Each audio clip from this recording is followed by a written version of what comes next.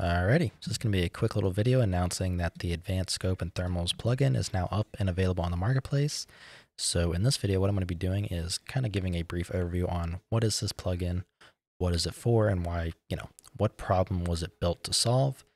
And then in the next video, we're going to go ahead and cover everything that you need to know for how to use it. So it's basically going to be like video documentation on top of the current written documentation that covers basically every feature. So to begin, what is this plugin? What problem was it trying to solve? Well, the problem that it was trying to solve was what I see with performance. So if you're familiar with games like Escape from Tarkov, Insurgency, Sandstorm, and Ground Branch, those are the three that I know of that come to mind. They all use picture-in-picture. Well, Insurgency has an option to turn this on and off, but they use picture-in-picture / render target, whatever you want to call them, magnified optics. So the benefit of these is you get a very realistic result. You can do a lot of just really good looking things with them because you can make them easily function like a real optic would. But the main downside is you get a massive performance hit because it's actually rendering the scene twice. So what you can see by these two images, it's rendering my main camera scene, so that's everything you see. And then inside the little scope here, this is its own separate rendered scene. So as you can assume, that leads to a performance hit, hence by these numbers. So to give you a rough idea on the performance gains with this versus the default, starting out with no render target active, this scene was at about 260 to 262 FPS stable looking at this direction. Then with the default scene capture, the frame rate hit was down to 180 at a frame time of 5.53 milliseconds. Moving over to my setup, we went from 260 only down to 247 with a frame time of 4.03. So we literally cut the frame time by 1.5 milliseconds.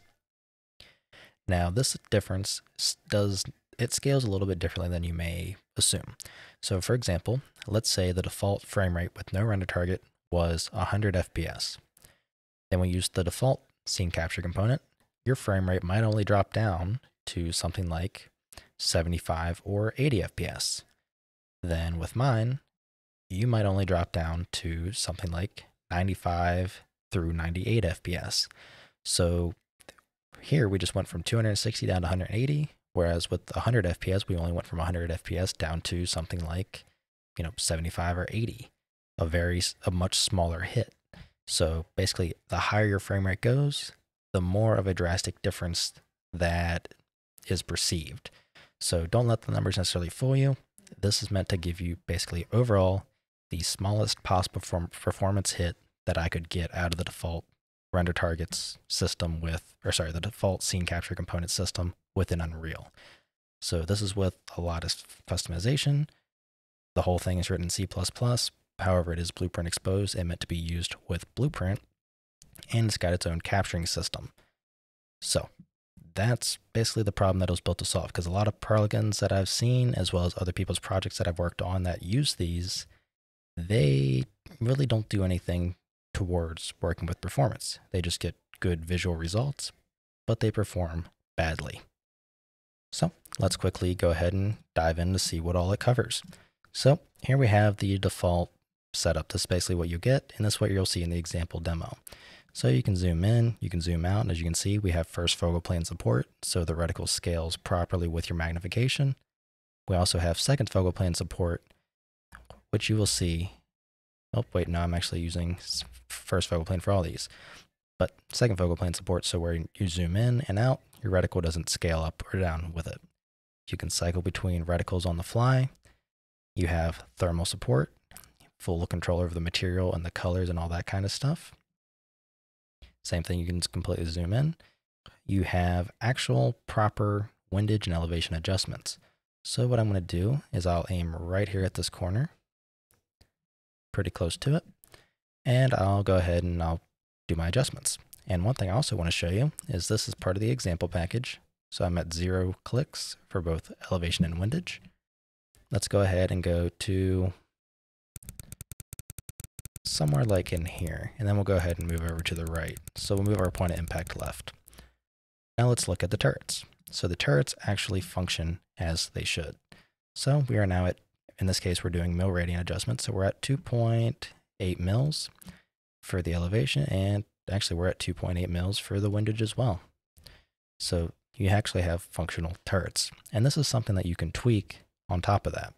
So as you can see here, for a turret adjustment type, we can choose between MOA and MRAD. So MRAD's what we're on right now. That's working on mil radians. If you want to change that over to where, what you would commonly see, I don't know if it's as common really anymore, but you can switch over to minute of angle. It's really up to you, and they actually influence your adjustments accordingly. So to give you a rough idea, we're on MRAD right now. Let's go ahead and aim at the top of this. And I will go to, let's bring this all the way up to 4 mils right there. So right there. And our elevation changes at 5.1 mils. Let's change this over to MOA, and we're going to do the exact same thing. So remember, we're at 5.1. I try to get this close as I can. So let's move this all the way to 4. Right there. And for MOA, that took us 7.3. So quite a big difference. So to give you a rough idea, MOA, every single click is a 1/4 inch at 100 yards. Every click with mil radians is 0.36 of an inch at 100 yards. So 1 centimeter at 100 meters. I don't know what that corresponds to the other way around in meters, but you get the idea. So you have full control over optimization, what happens when the scope you stop capturing with it, full easy control over magnification, first and second focal plane options. You can easily control the reticles. You can switch between however many reticles you want to assign here, as well as you get full control over the materials. So here's one of the example materials. This is the first one that you saw. You have a fully simulated eye box, which I will show you here in a second. And then for thermals, you have control over the exact same thing here. So you have the same control over the thermal optic as well, but with their own post-process material applied on top of it. So you can control the range, the speed of the shimmers, and as well as all the colors. So this will be the RGB or the rainbow. So this guy.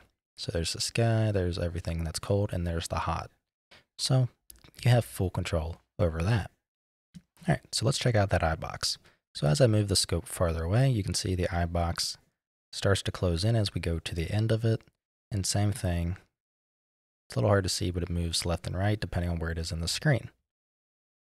So that's fully simulated as we move around. So here I'm moving around and I'm panning, and where everything goes. So you have full control over that. Now on top of that, let's go ahead and check out the material itself. So that has all the eye box options. So here's where you can really kind of tweak it to get the result you want. So here I am. Let me go ahead and zoom out just a little bit. So here I'm just now seeing the eye box. So we also have simulation with, as you zoom your magnification in, your eye box itself actually shrinks. So here you can see I'm zooming in. My eye box shrunk a little bit, so I need to move my head in a little bit. And now I have full view again. I zoom back out, and I'm still good to go. You can control the eye box diameter. So let's go to like 40. We can just kind of tweak it however we want. And this will make it pretty small altogether. And then obviously you can revert it right back. So I think 60 was what I liked for this one. Then you have the eye box range, which is the same thing, but forward and back. You have the sharpness of said eye box. So here's the eye box. Bump this up to, we'll do 50, something high. You can see it's very sharp. Set it to something like 2. It's very soft. And all that is what you have control over. And you can have the shrink by shadow. So basically how rapid the eye box shrinks. So how sensitive is the eye box. And then from there, we have full reticle control over the colors using masks. So here we have an example here. We have our fully red reticle. For the green channel, which is the 2 dots, I can change that to be, I guess, back to green, blue, whatever I want. At runtime, I can decrease and increase how bright everything is. So we can go, if you really wanted to blur everything out, something just absurd. So let's revert that back to 300, and I wanted it to be red for both channels. So just like so, and save. Now let's look at the reticle itself to see how this was achieved.